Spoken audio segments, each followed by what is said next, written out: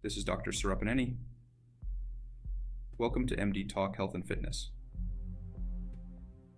Today we're discussing treatments and testing for joint pain caused by inflammatory conditions like rheumatoid arthritis, lupus, and gout.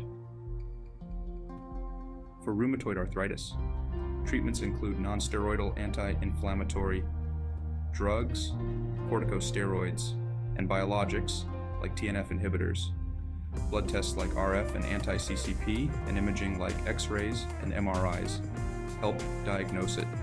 Lupus is treated with anti-malarials, corticosteroids, and biologics.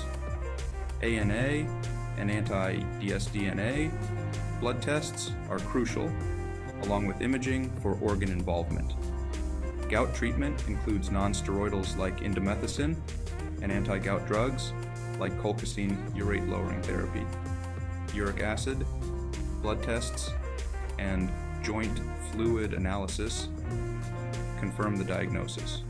Always consult your healthcare provider for the best treatment plan.